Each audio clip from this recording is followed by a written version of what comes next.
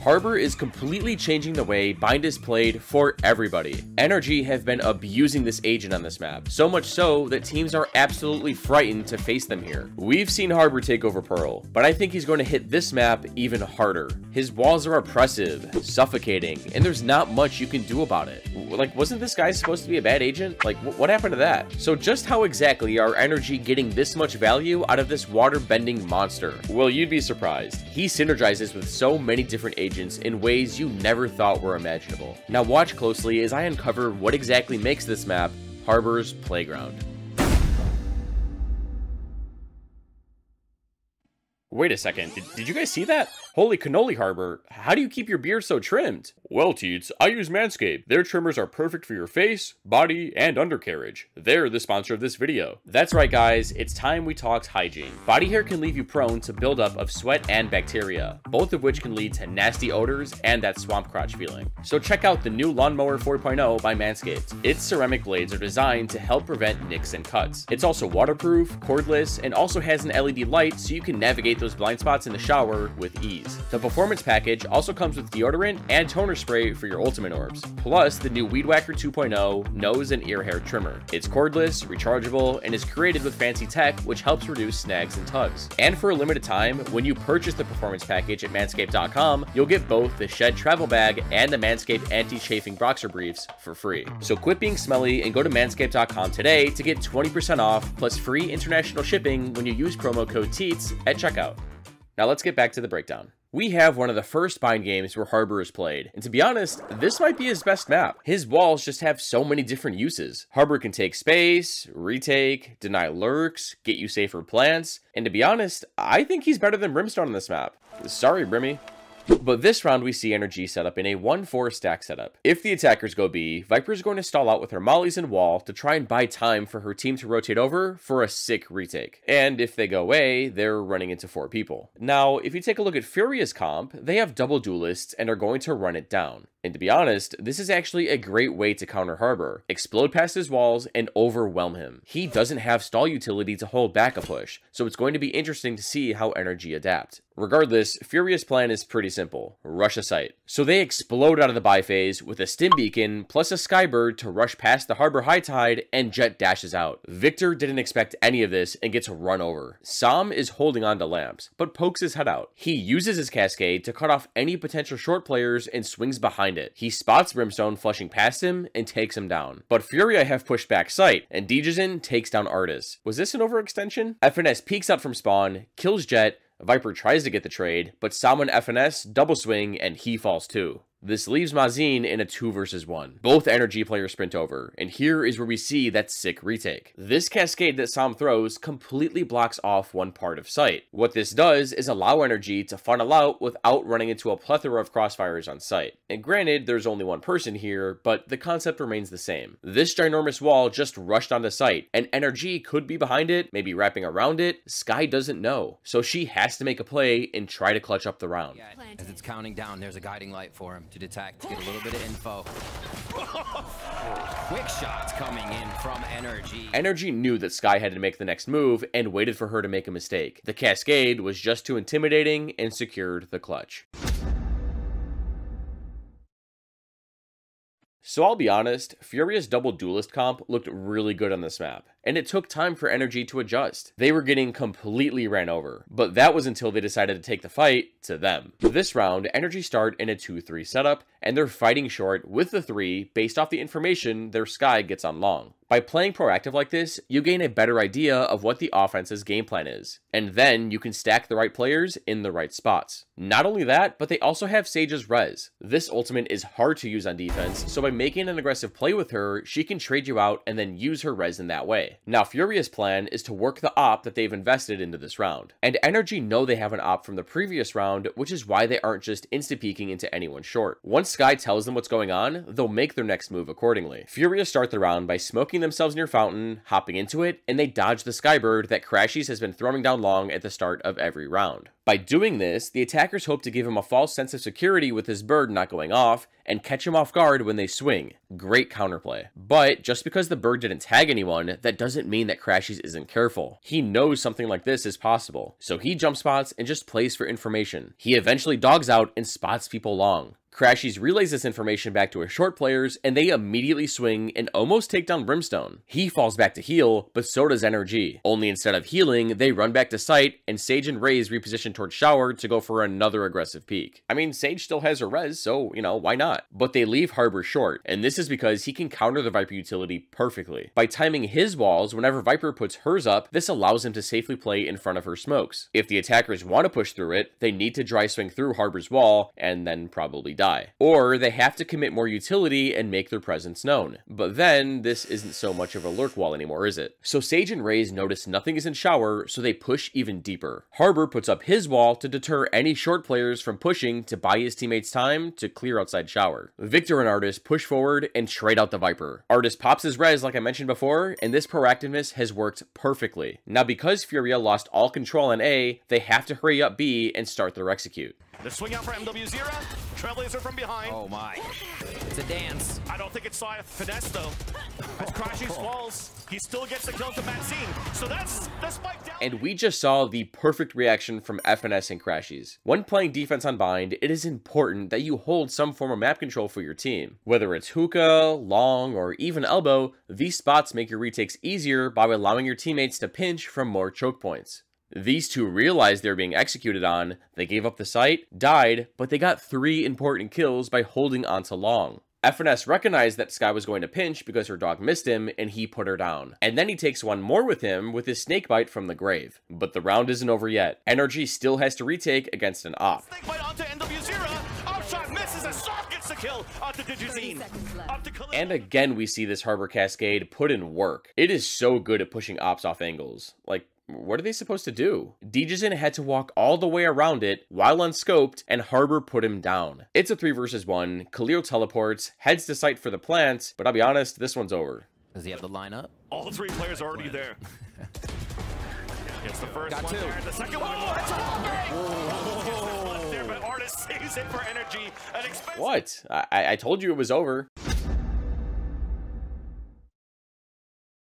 You guys are in for a real treat this round. But NRG's buy is weak. Those kills at the end of last round were important. We see a Judge, Bulldog, a Stinger, but Raze is 1 point off for Showstopper. So NRG are in a 2-3 setup with Sage walling for Raze so she can get her ult online. Now FURIA are planning on splitting B with 3 Long and 2 Hookah. The attackers start the round by walking up B short and dogging inside Hookah. But inside, FNS has a Judge. He responds with a snakebite, and by this time, Raze has her Showstopper. FURIA chases FNS out of Hookah with their paint shells, but little do they know, this is exactly what he wants. As both snake spites already used. Oh my!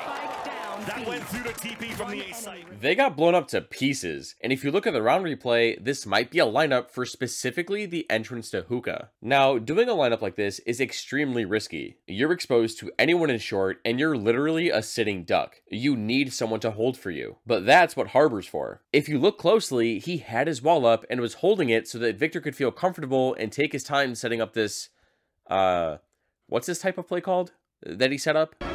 It's a trap! Yeah, that's the one. And it absolutely obliterated FURIA with a 3-piece. This was a pivotal round for their comeback. Now, despite some momentum shifting rounds last half, we're switching sides.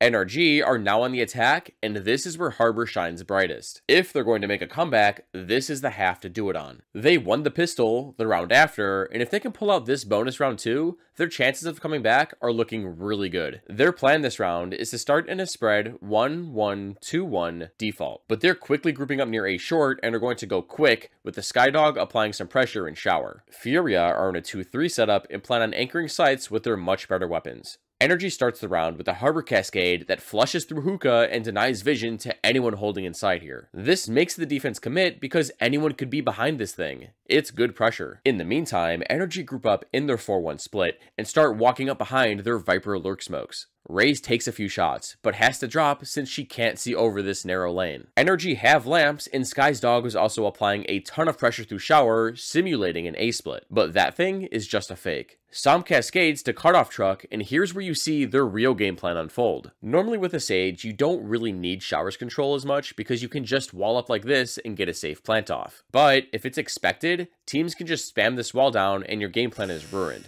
Now, imagine this wall combined with Harbor's Cove. You need so many bullets to deny this plant that it's near impossible to stop. Literally. You need to commit a molly or something to cancel the plant, but sometimes that isn't even enough. And if you line it up right, the Cove can protect the Sage Wall as it's fortifying, and then this utility is literally impenetrable. So, NRG get a free plant, but now it's time for the retake. Mazin kicks it off by taking the teleporter and snuffing out Crashies, but the attackers are still in strong post-plant positions. This is going to be a tough retake. Still NRG at a disadvantage.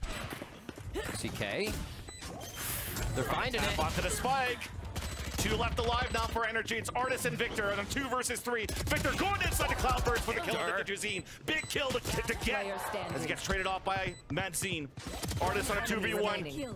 Makes it twice.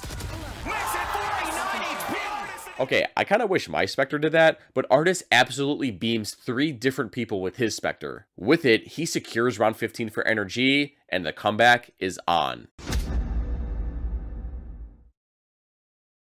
NRG were able to convert the eco round, and this forces FURIA to take a timeout. Yo, why are we running Brimstone? What does this guy even do for us? He's got cool games to play on his iPad.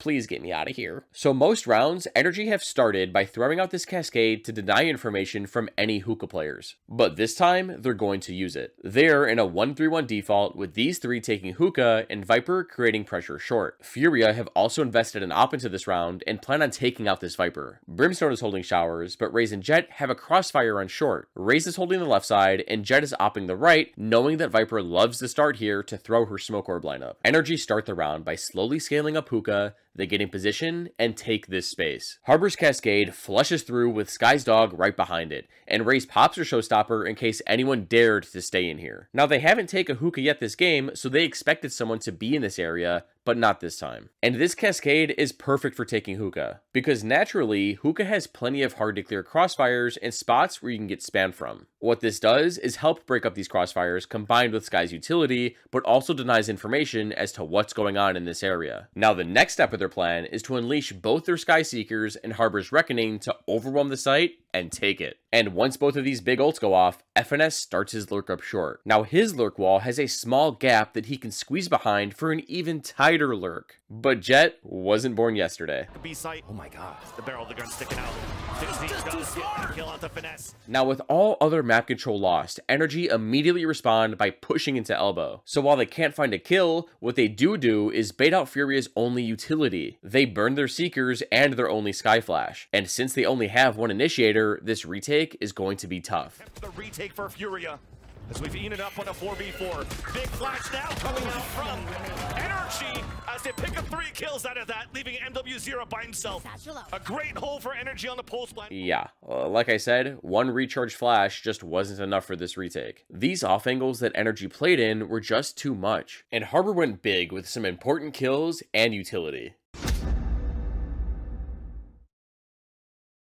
So after starting the game 1-7, NRG converted the anti-eco last round and have tied the match at 9 apiece. Yep, it's a comeback. This round, we're going to see NRG start in a spread default, but then they're going to group up short to do their fortified wall plant strat. But has FURIA finally figured out a counter? They start this round in a 3-2 setup. Jet's going to get one with the Rop, Viper is anchoring Hookah, and Sky is the rotate between the 2 sites, and Raze and Brim are fighting for shower. Now, without wasting any time, Victor satchels into shower behind a Sky Flash, but Khalil mollies him off. But that's okay, because in a second, he's going to rimmer through shower to create fake pressure that someone is coming in. But in reality, they're all just funneling up short. This attention being made should alleviate some of the spam they're going to receive when trying to plant. So he backs out of shower, gets ready to Rimba, and Crashy starts to dog up short in response. And this thing spots nothing. So you literally see FNS sprint into lamps to take the space. FURIA tries to dog back in response, response, but it's no use. He rips a molly, spreads his ult across lamps, and secures it for his team. Now the attackers turn their attention to sight. Sam flips up his high tide, and they slowly scale up. He throws his cove down, Artist puts his wall up, and they go for their signature plant again. But FURIA aren't letting them do this for free. Khalil unleashes his Brim ult, and this completely demolishes NRG's plant. And with all this commotion going on, Viper has taken the timing to push all the way through Hookah and hold all this map control for his team. Now NRG is in a sticky situation. If they teleport, they'll get shot in the back, and they can't really rotate out because it'll take too much time and Viper's in a good spot, and they can't go for a plant without receiving a ton of gunfire. NRG's hands are tied and don't have a lot of options, but they do have one out, and it's Harbor's high tide. The attackers wait for Sam's wall to recharge, and they try to plant again. Now NRG can still get spammed, but by walling off site like this, you isolate some of the angles you can get shot from, and you can more accurately spam back at the defense. And with this wall, they get the plant down. Not only that, but Victor decided to wrap showers and go for a super late flank. Then Sam realizes that they're in a perfect position to pinch with this super late lurk. So he rips his Reckoning, and the retake attempt starts. 1v1.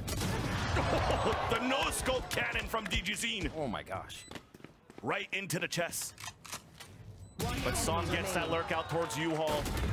And now it seems that NW0 is just pinned out towards the A side. Raisin Harbor's wrap into showers and around lamps were just too well timed. Not only that, but FURIA are having a hard time dealing with this Harbor utility. It's just too good. NRG have been pounding FURIA in this comeback. They keep getting knocked onto ecos, and they're trying to stabilize. FURIA also haven't been doing a lot of damage in these rounds. NRG's economy is just too strong. I mean, take a look. They can probably buy for the rest of the game.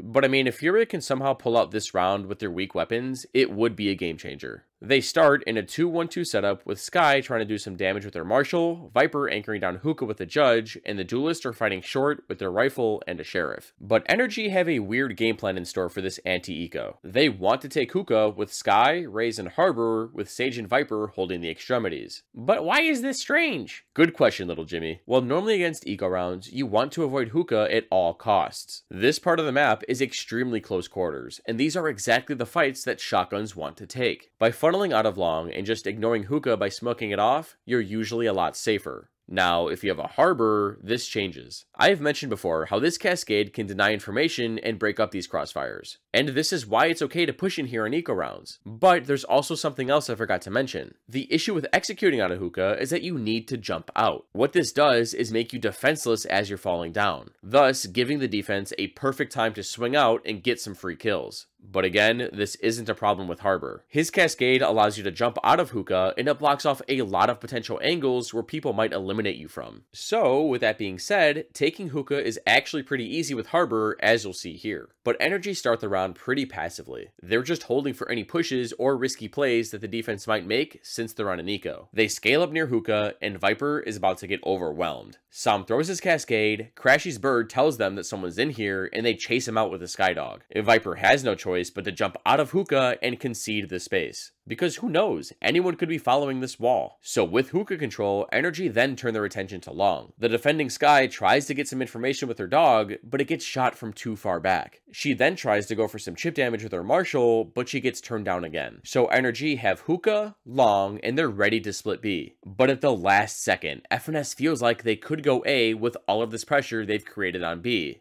So Sam sends out his second Cascade plus a Skybird to deny anyone from peeking into long. NRG are on their way to A, but FURIA think they have the read. Regain the space, Van Silly. Oh, the timing on that, they double TP from the A side. They wanted to go for a trap play for paint shells in the sands.